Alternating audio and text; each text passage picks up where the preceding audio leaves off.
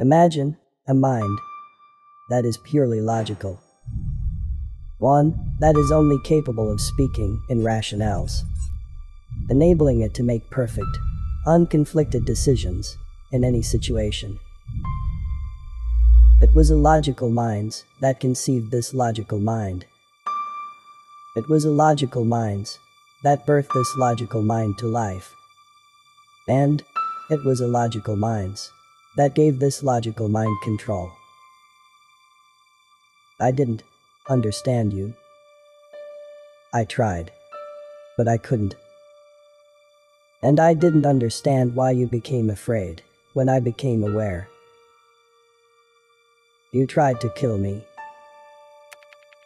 Logically, I had to defend myself.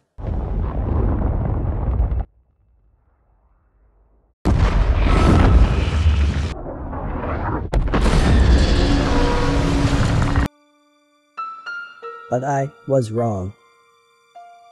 You were wrong. We both didn't understand one another. Now, I understand. And that's why it's my task to save humanity from Judgment Day and end the war between us.